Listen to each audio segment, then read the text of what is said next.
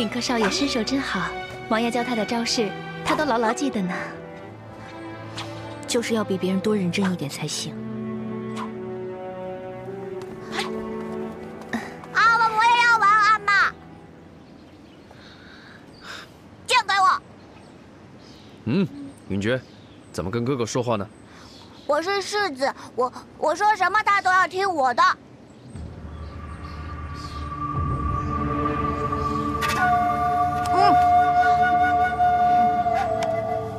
谁教你这么骄横无礼的？谁教的啊？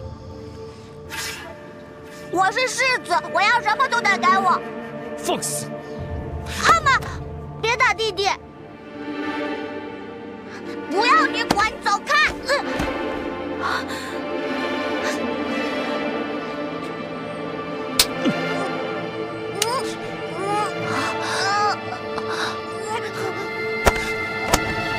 混账！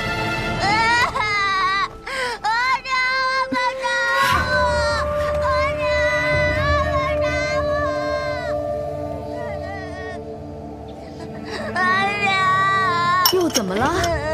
怎么了，允爵？怎么哭了呢？啊！阿妈打我，阿妈打我！他为什么打你啊？我说我是世子，要哥哥听我的，阿妈说打我。小主子的确是这么说的。王爷骂小主子骄横无礼，就打了他一巴掌。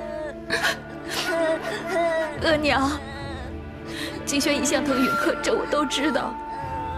可是再怎么说，允爵他也是世子，他不能这么委屈他呀。真不像话，怎么当着允克的面打世子呢？啊！额娘，你不用再为我们母子抱不平了。景轩一再强调家和万事兴，我也不想惹什么风波。素英和允爵认命了。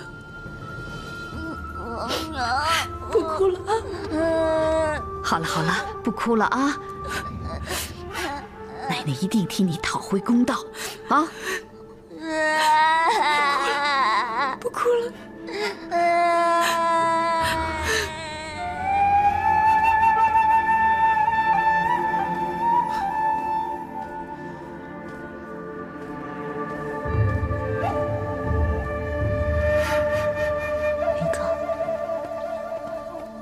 阿妈，您别生允爵的气了，我是哥哥，应该让弟弟才对。下回我先把剑给他就是了。允克真懂事。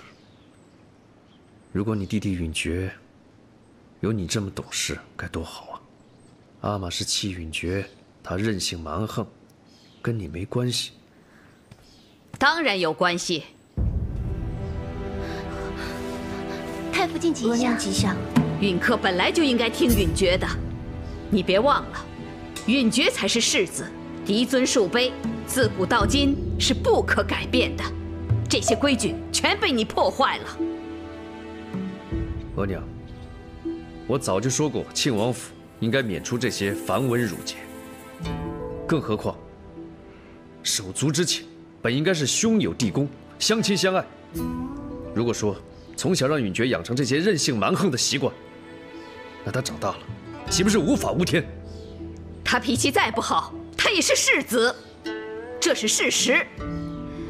你可以教训他，但是他是世子的身份，谁都不可以改变，两者不可以混为一谈。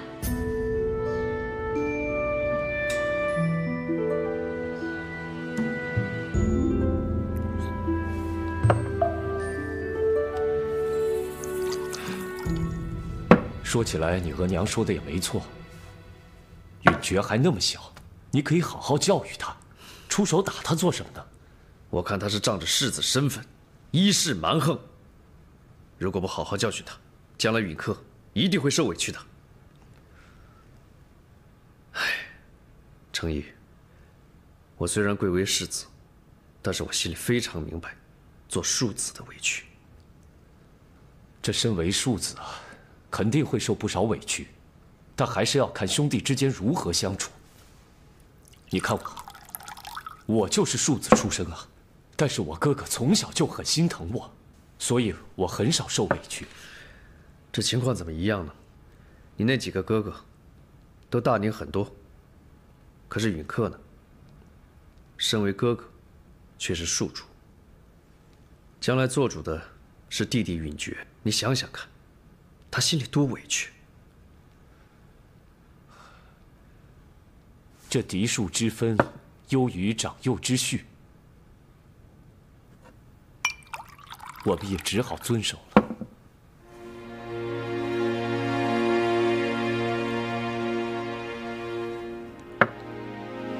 姐姐能够宽宏大量，不与美璃母子计较，美璃感激不尽。妹妹好说，以后呢，只要我们遵循老祖宗立下来的规矩，也就没事了。姐姐说的是，美璃，不是额娘说你，以后你得看好允克，别让他再惹世子不高兴。就快过年了，不要弄得一家人鸡犬不宁的，啊？是。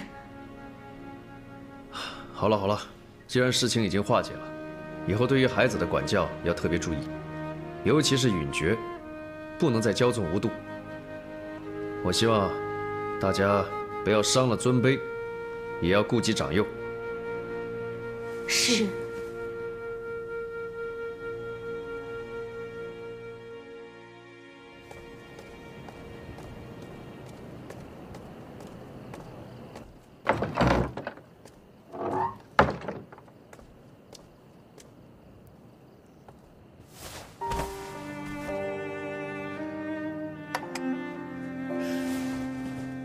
这是干什么？起来！靖轩，身为你的福晋，我从来没有疏忽骄纵的地方，我也从来没有求过你什么。这一次，我也不是为了自己来求你，我求你能给允爵应有的尊重。你想我怎么做？求你不要废止允爵接受美璃母子的叩拜，哪怕只有一次，我也就心满意足了。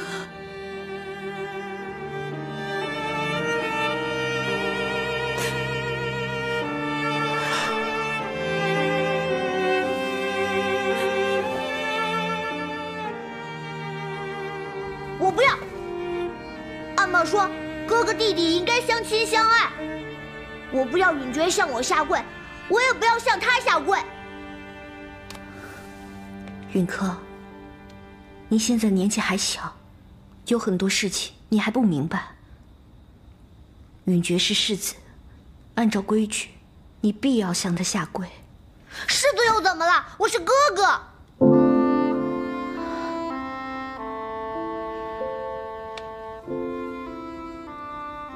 允克，都是额娘害了你，是额娘不好，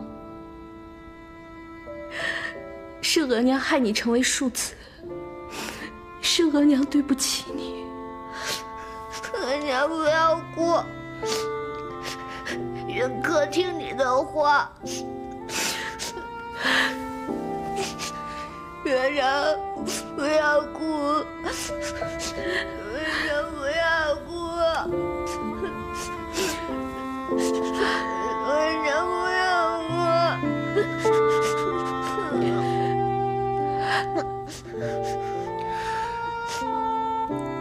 允克，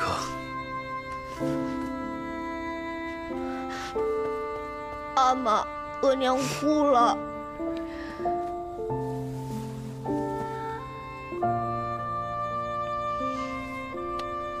允克，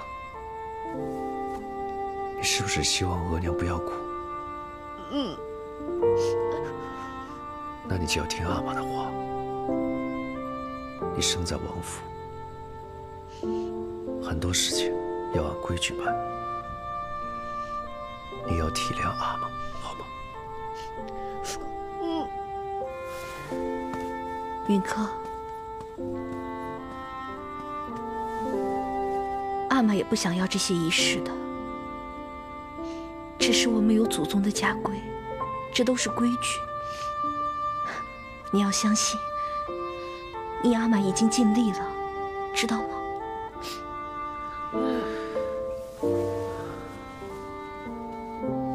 美丽，云柯现在还小，你让他习惯了这个规矩以后，他就不会再委屈了。否则，等他长大以后，他会很难接受这个事实。